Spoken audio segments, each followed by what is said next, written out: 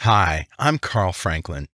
In this episode of the .NET Show, I'm going to create a MAUI Android app that installs a service which runs in the background and starts automatically when the phone boots up. I'll show two demos. First, we'll spin up a timer that shows a notification every 10 seconds. This is just to show us that our code is running in the background and that we can show notifications. Next, we'll implement a Signal-R system by which the service can receive push messages and display them. Now, mind you, this is only for Android. Doing the same thing in an iOS app is much more involved. Background services in MAUI Android is coming right up on the .NET Show.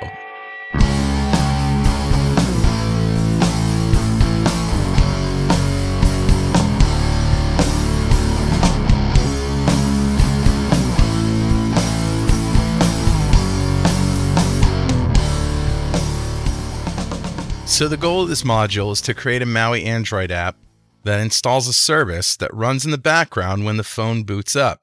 There's no limit to how long the service can run, but we'll be judicious about CPU and memory usage. For these demos, you can use either MAUI XAML or MAUI Blazor. Most of the code is Android specific with very little UI. So the module consists of two demos. In the first demo, we'll spin up a timer that shows a notification every 10 seconds. This is just to show us that our code is running in the background and that we can show notifications. In the second half, we'll implement a Signal-R system by which the service can receive push messages and display them. The point is to learn how to write a background service for your Android apps, from which you can show notifications. How you get data in production is beyond the scope of the demo. The Signal-R code should not be used as is in production because there's zero security around the messaging. Also, Signal-R doesn't queue messages. If your Android app misses them, they're gone forever. So this is the repo right here, github.com/carlfranklin/MAUI-Android-FS for foreground services. Now, I have a confession to make. We're actually going to be writing a foreground service, that's why it's FS, as opposed to a background service. In Android, there's a distinction. Background services cannot display a notification to the user while it's running. However, since Android 8.0, that's API level 26, the system places restrictions on what these services can do while they're running in the background in order to conserve system resources. This means that you can't ensure your service will always be running. On the other hand, foreground services are one of the most reliable ways to ensure that your service is not stopped by the Android system to reclaim resources. Foreground services can also display notifications while they're running. So I want a service that runs in the background, can be registered and run by a MAUI Android app, doesn't require the UI to be running, can be stopped by the MAUI app, can be uninstalled when the MAUI app is uninstalled, can show notifications, and can set the number in the little red circle on the app icon. I started with the code in this blog post by Mark Timmings. It's a good start, but I ended up with something more suited to my needs. Mark's post doesn't cover automatically starting the service when the phone boots up, for example. Still, it's a great start, and I quote him at times in this documentation. So let's go. Now you can create either a .NET MAUI app, which uses XAML, or a .NET MAUI Blazor app, which uses Blazor. In the repo, I have code for both. I'm going to stick with Blazor because, well, that's me. I'm going to call it MAUI Android FS, .NET 7, and here we go. So most of the code's going to be over here in the Platforms Android folder. To this folder, I'm going to add a class called MyBackgroundService. So this class inherits Android App Service, which allows you to override the onStart command. And we're also using this service attribute right here. So check out line 12 here. I'm creating an integer by creating an object and getting the hash code. This is a kind of a hack of a shortcut to get a random integer. And I don't really need a random integer. I could use 1, but I don't like magic numbers. This badge number right here is what we're going to show in that little red circle. And there's my timer. So we're not using the onBind method, which is used for bound services. So I'm simply going to return null here. So let's dive into this stuff. Now there's some squiggles here. We'll get to that. So the first thing we do is retrieve a string from this intent. An intent is a software mechanism for describing an operation to be performed. It's a way to pass data between components of an Android app, but it also allows communication between different applications. So on the intent in main activity, I'm going to set a string into a dictionary, and the key is input extra. And it's essentially going to be set to background service. So I need to create a notification intent, so I can create a pending intent, so I can create a notification compat builder, so I can use the build method and show the notification. Okay? So first I'm creating an intent from this background service with a type of main activity. And from that, I'm creating a pending intent from this notification intent. Then I create a new notification compat.builder, and I need a channel ID, which I'm going to add as a static string in main application. It just has to be a unique string.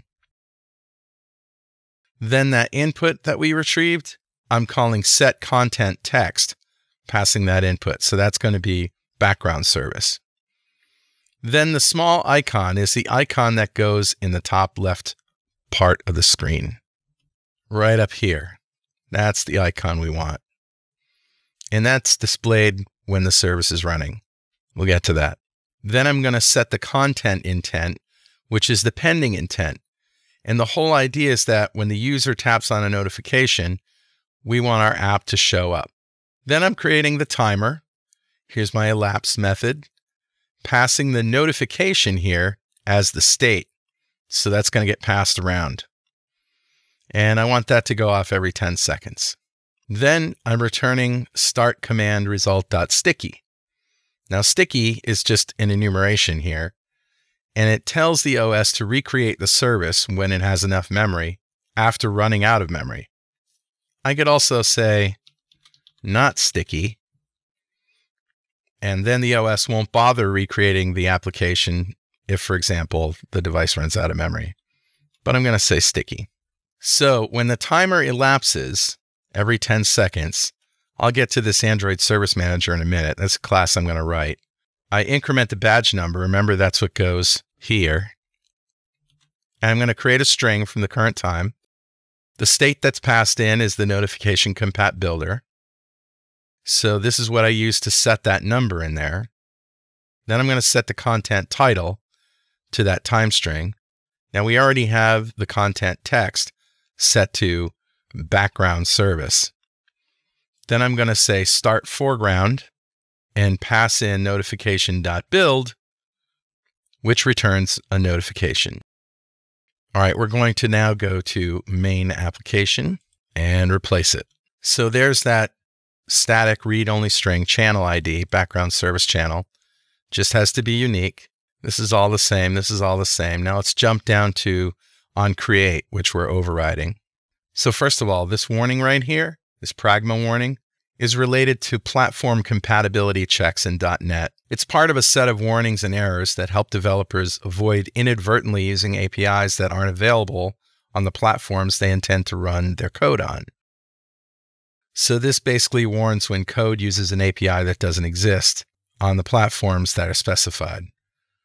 By writing this, the developer is saying, I know this code might be using APIs that aren't available on all platforms, but I want to suppress the warnings about it. So first we're creating a notification channel with that channel ID. And the notification has the name background service channel and also an importance level of high. Finally, we're creating that notification channel. Now let's go to main activity. So this is the second time you've seen Android Service Manager. And so therefore, we should probably add that now and come back to this. So I wanted a simple way to communicate between the Android code and the UI and any other code. And the answer I came up with is this static class with static members. So we add a reference to the main activity here. I have a Boolean is running, which we were just looking at. And then I have start my service and stop my service. Now, the reason that I have this here is because the UI and other code doesn't have direct access to the main activity. So that's why I'm doing this. So now you can see I'm setting in the constructor in main activity, the main activity property, the Android Service Manager, to myself. Now I have a start service and a stop service. These are called from Android Service Manager. But I have to actually do the work in main activity because I need to create my intent from background service. I'm putting that extra string with the key input extra in there, background service. Remember, we saw that.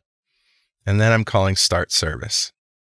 Stop service is the same. I create the intent and just call stop service. So you'll notice that is running is not set in start service. We'll set that in the service itself once the code is running. Right here in the service, when the timer elapses, that means it's running. I'm going to set that Boolean to true. All right, now let's deal with the code that ensures that the service starts when the phone starts up. To do that, I'm going to add a class called boot receiver. Now, boot receiver is going to inherit broadcast receiver, and I've got attributes up here to set enabled to true, exported to true, and direct boot aware to true. I'm also setting the intent filter, which is an array, and there's one element, intent action boot completed. Then I'm overriding on receive. So essentially what's going to happen is this gets registered with the system when the phone boots up, and it receives this action here, action boot completed. And so right at this point, this could easily be phone_boot. So just to show that it has booted up, I have this little toast here, which is Android widget toast. Make text, passing in the context. The message is boot completed, event received. So that's going to show at the bottom of the screen on my Android phone. Then these two lines of code start the service. Now, the most important part is configuration, and that's done in Android Manifest. In order to see the XML, I'm going to open it with the XML text editor. So this is just the default. I'm going to replace it with a whole bunch of stuff, mostly permissions. All right, so my permissions are at the top. Receive boot completed. Required if you want to have a broadcast receiver that handles boot up. Access network state and internet are a given. Foreground service is required to make that foreground service. Now in the application tag, I've broken this out a little bit.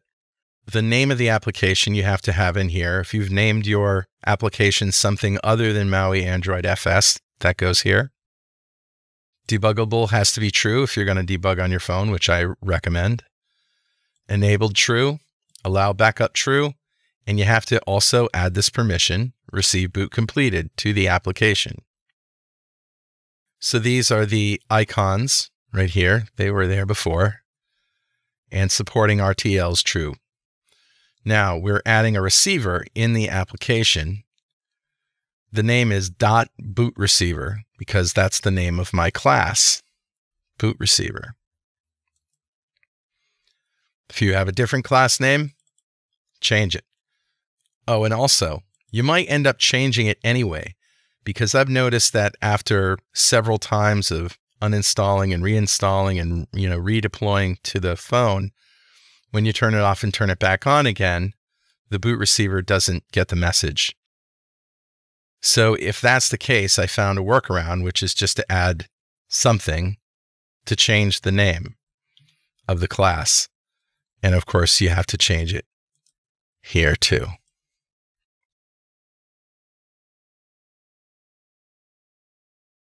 That does the job.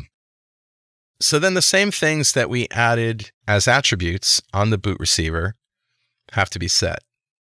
Direct boot aware, enabled, exported. Also, the permission, receive boot completed. Then I have an intent filter for boot completed, and the category is default. So this is all required to do what we want to do. All right, now we can finally get to the user interface. So I'm going to go to my index page, change it to this, and here we go. I have a button that says stop service and a message, which is just a string. Now notice that I'm wrapping my code in if Android compiler directives. So I'm only going to do this if we're running on Android. So to stop the service, I'm calling Android Service Manager stop my service, setting the message to service is stopped.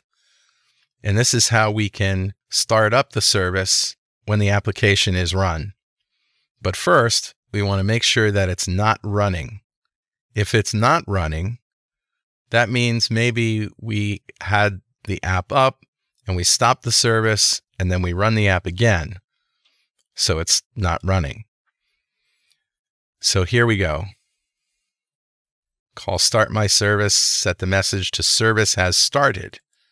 Otherwise, it's going to be service is running. Subtle difference. Now I'm going to need the icon for the top, and that's in Android Resources Drawable, but it's not there. However, it is there in my repo. So I'm just going to drag it into my resources folder. And there's the drawable icon. It's the same icon that Mark Timmings included in his blog post. All right, now my Android phone is plugged in, so I'll select it and let's run. Here we go. The service is started and we should start receiving notifications. There's the first one. It brings me back to the phone. Now let me close the app. So if I look at the screen, now I've got 3 messages. You can see right here, that number is going to increase. Okay, and if I press that notification, I can go back here and I can stop the service. Everybody's happy. And now let's do push notifications with SignalR. So in this demo, we're going to create a SignalR hub for broadcasting messages. We'll subscribe to those messages in the Android service, and we'll create a console app for sending messages to the service on the phone via SignalR. The service will then display the message as a notification and increment the number in the little red circle on the app icon. So to the solution, I'm going to add a new project, and it will be an ASP.NET Core empty project called MAUI Broadcast Server. Since it's in the solution, it's contained within here. And in the case of my repo, it's also added to the solution. So let's go down to Program CS, and we'll add this. So I'm adding SignalR, and I'm mapping the hub, Broadcast Hub, which we haven't created. So let's create that now. Very simple. One method, send message, and then it calls the receive message method on the client. Now, the next thing you need to do here is publish this to Azure. Now, I've already done it, and mine's called MAUI Broadcast Server, but you'll have to choose a unique name. Now, I'm going to add a console app. Now, I'm going to call it Send Message to Phone. So I need to add the SignalR client package right there, Microsoft ASP.NET Core SignalR client. And I'm going to replace program with the following. All right, so I'm using SignalR client. I have a message string. I have a hub connection. And the URL for me is mauibroadcastserver.azurewebsites.net /broadcast hub. But this will be the name of your Azure web app. So then I'm going to try starting. And then I'm going into a loop, enter a message to send to the phone or press enter to exit, read the line. And if the message is an empty string, I'll break the loop. Otherwise, I'm going to invoke send message in the hub, passing that message. Then, of course, the hub sends that to all the other clients that are connected, and their receive message will fire. So now we have to modify the MAUI app to handle that SignalR. So we need the client package as well. And everything really happens in the service. So I'm going to change my background service to this. So here I've set notification outside of the timer. And I've got my hub connection here. This is all the same. I got my notification. And now right away, I'm going to show message number 1, service running. All right. And this is how you do it right here. Then I'm going to start the timer every 10 seconds. And in timer elapsed, I'm going to set Android Service Manager is running to true. And then I'm going to call ensure hub connection. If my hub connection is null, I'm going to create a new one, just like we did before. Set up my receive message method, in which I'm going to increment the badge number, set it, set the message, show the notification. Then I'm going to start the hub connection. Now, if the hub connection state is not connected, I'm going to try starting it, right? We're not sending anything from here. We're just receiving. So we want to make sure every 10 seconds, the connection is built and our receive message handler is set up. So now I'm going to uninstall this app just by doing a long press and uninstalling it. Yes. And let's deploy it again. The service has started. We should get that first notification. There it is. Now I can actually close the app. Now enter a message. Hey now. There it is.